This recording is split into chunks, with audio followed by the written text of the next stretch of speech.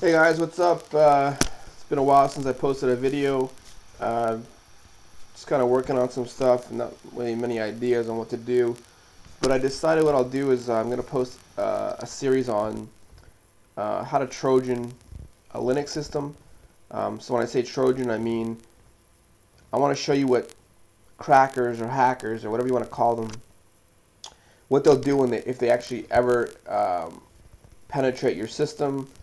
You know, how they try to maintain access, how they try to hide from administrators or from you, whoever runs the system, and how they basically try to maintain access and do whatever they want to do with the system.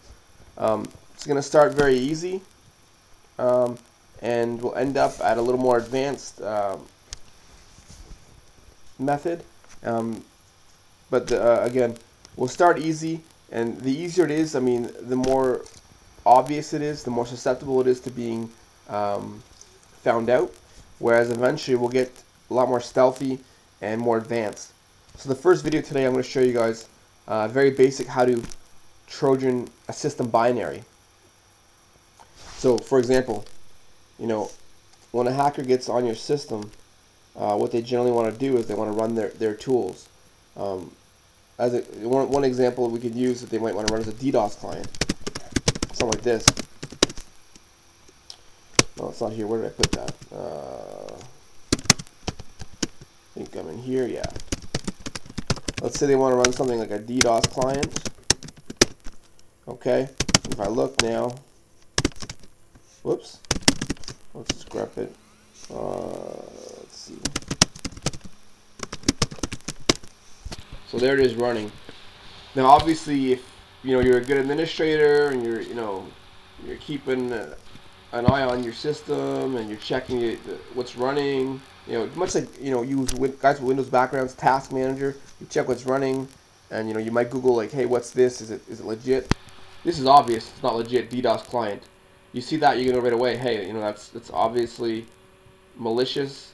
My system's been hacked. Not a good thing. So what they want to do is they want to make sure you can't find that. Very, very basic. What they might do is they might rename it to something that looks legit. Maybe call it something Bash. Maybe call it something to do with Chromium. Whatever. But a little more advanced than that, what they might do is actually just backdoor your PS binary, so that it actually hides a certain program name. So that even if you're root and you're checking a process, this won't show up. So that's the goal today. I'm going to show you how to backdoor the PS binary.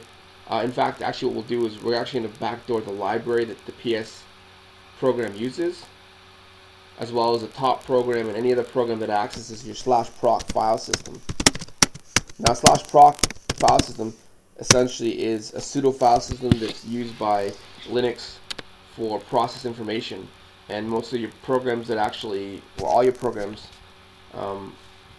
that read process information are getting all that information from the /proc file system. If you do a man proc, I'm pretty sure there's a page. Yeah. So the proc file system is a pseudo file system which provides interface to kernel data structures. Currently mounted on /proc. Read only. Yeah, there is some /proc things you can change, some variables. As you can see down here, what we're interested in, /proc/pid, a numerical subdirectory for each running process. So let me show you. If I go here, if I do something like cat /proc/427/command line, so that's my DDoS client, tells you the command. And actually, you can actually go right into the directory here. There's a whole bunch of information on that process. What else is there? Oh yeah, if I look at the exe file, oh, that's the actual image. I actually know that. I thought that was the exe name. But it just tells you a bunch of the environment. If I check that out, shows you the actual environment they were running with. But what you need to know, the most important thing for us in this case is just the command line, because that's what we're going to try to detect inside the PS library. And when we see this name, we want to hide it. So let me go back to my temp directory, and inside proc PS. So I already downloaded the source code. I just got to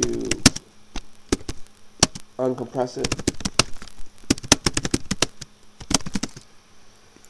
So here's the source for proc PS. Now what this is there's actually a bunch of tools that rely on this.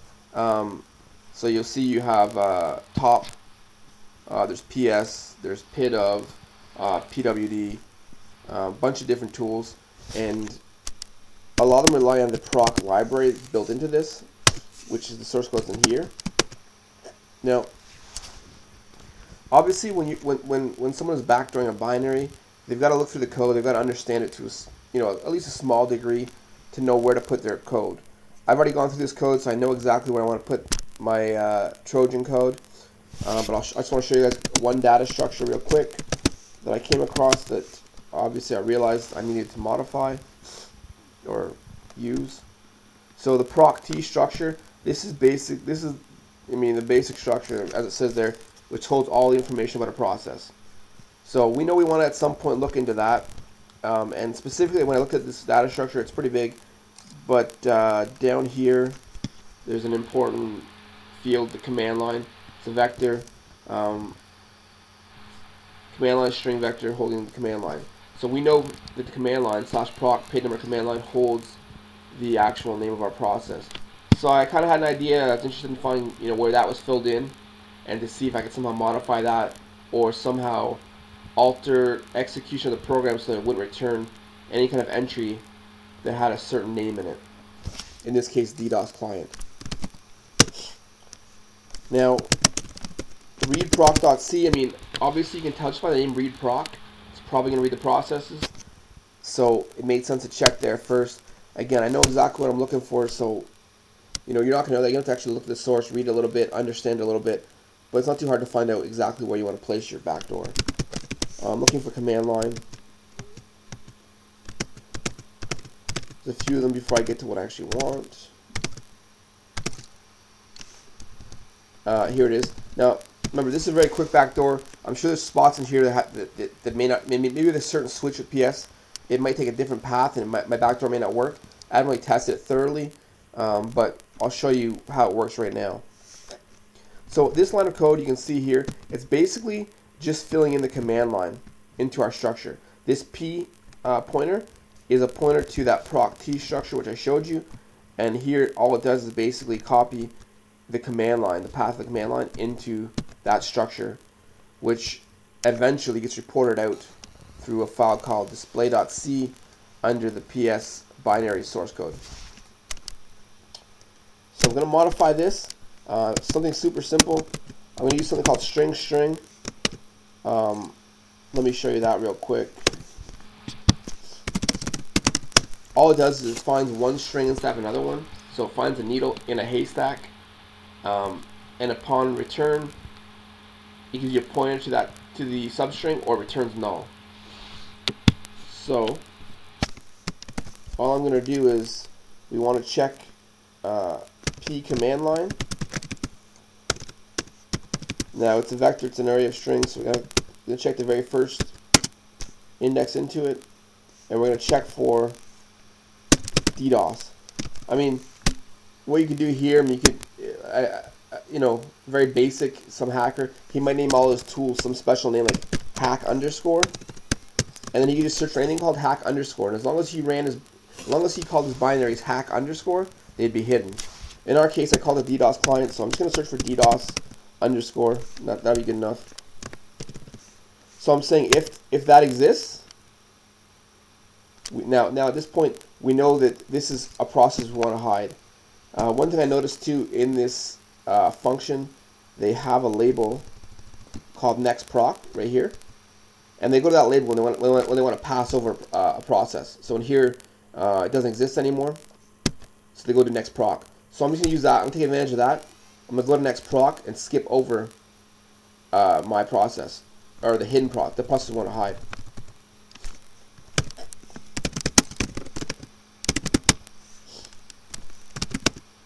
That's it. Two lines. Again, it's very basic. I don't know. This Trojan may not work. There may be some edge cases that I'm missing. But just for a quick example of what people are doing to your system and how you can maybe detect it, I want to show you this real quick. So let's write it. Let's quit out. We're gonna install it now. I've already run the configure file and scripts and stuff, so it should make pretty quick. Oh, I guess it didn't. Oh, that's right, it didn't. Okay. So this is gonna take a couple minutes, so you might want to fast forward 30 seconds or something in the video to get to the point where it's the build's complete. Sorry about that.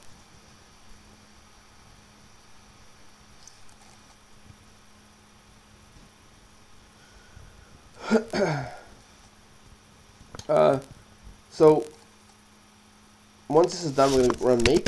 This will take another minute or so. Shouldn't be too long, maybe 30 seconds more.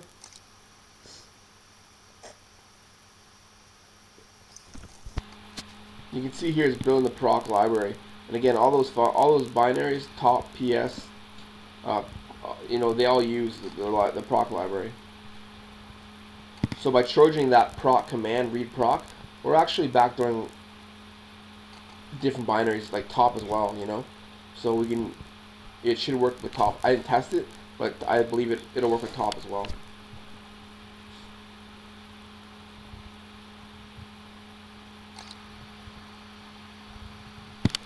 There's our PS command being built. It's built in the PS structure called PS command. So I want to show you again. Now that it's finished building, let's check our DDoS client. It's still running. /DDoS client. Now if I run the PS command we just built, run the exact same command, if I'm right, it shouldn't show it. So it doesn't. So you see the difference there. We're basically now hidden from the administrator. So now, what a hacker would do is, I'm going to save my old PS, just so I don't have to Trojan my own system. And what they would do is they would move they would install their backdoor PS command as the PS on your system. Now when I run PS and grep for DDoS, I see nothing. And, if you're not aware of this method and you're not aware that this can happen, which I'm sure most of you guys are, this is an old, relatively, easy method to detect, but it does happen. And now now it's gone, it's hidden. Obviously, some things you find out right away. It's going to change this checksum, obviously, right? You check the checksum, so that's our hack binary, and obviously my original binary, different checksum. And a lot of security tools are built on MD5 sum or some kind of checksums, and basically what they do is they will checksum all your system binaries, and maybe they'll run once a day or something, comparing the checksums, and it can detect a different checksum. And once it detects a different checksum, it alerts you, lets you know, hey, there's something going on here. This binary's been modified. So it's very easy to detect this, but how many people do you know, friends or what have you, that have Linux, actually even know what a checksum is, or MD5 sum is, or run some kind of software that actually alerts them when a binary changes? As far as I know, it's not really built into any kind of Linux, except maybe OpenWall or something like that actually has security built in like that. Maybe I'm wrong, I don't know. There's also a big difference in file size.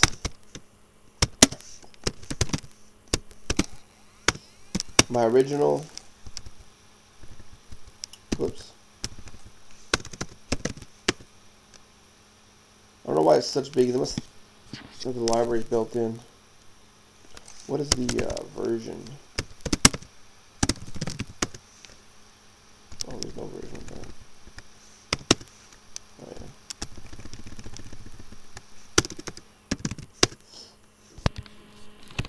So, I don't know, you see some differences. Again, really easy to check this, really easy to detect this kind of change on your system. But, again, people use it still to this day, and most people aren't aware of it. Most people don't know how to detect it. Most people aren't running software to automatically detect it.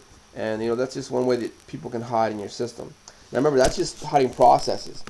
What else people might do is they'll hide themselves from their network streams, network addresses. So for example, netstat. If I use netstat, what people might do is they would hide, their address. So the backdoor the netstat binary or some kind of system call that goes to netstat, and so any kind of network stream that shows their address, they'll tell netstat not to show it. So that way you won't see them online on your system either. You won't see them. You won't see their processes, nothing. So they're essentially hidden from you. But again, Trojan binaries, super simple to detect. You set up a bunch of hashes for all your system binaries, and run a tool that will compare them daily. Now, so this is very basic. The next video I plan to do is I will show you how to Trojan a system without modifying any binaries. So it's a little better, a little bit harder to detect, especially if you don't know what you're looking for, but also has some weaknesses and still kind of easy to detect. But we'll finish up in the third episode where I'll show you the stealthiest and hardest to detect, which is we're gonna develop a kernel module where we actually Trojan the system in kernel space. So we essentially at that point, once you're inside the kernel, there's nothing you can't do, obviously, and at that point, if you know what you're doing, you can hide yourself to the point where you're not going to be found. I mean, it's still possible, but it's the stealthiest yet, most advanced, and hardest to detect. So that's it for this video. Again, I know very basic, but eventually we'll get a little more advanced. Hopefully some people learn something. You'll definitely learn something in the next video, and for sure you'll learn something in the third video, because as I'm writing it, I'm realizing that the Linux kernel has changed quite a bit over the years since I've done this kind of stuff, and I'm actually learning as I go to develop what I need to develop, and so I'm sure some people learn a bunch in that video. So thanks again for watching, and have a good day.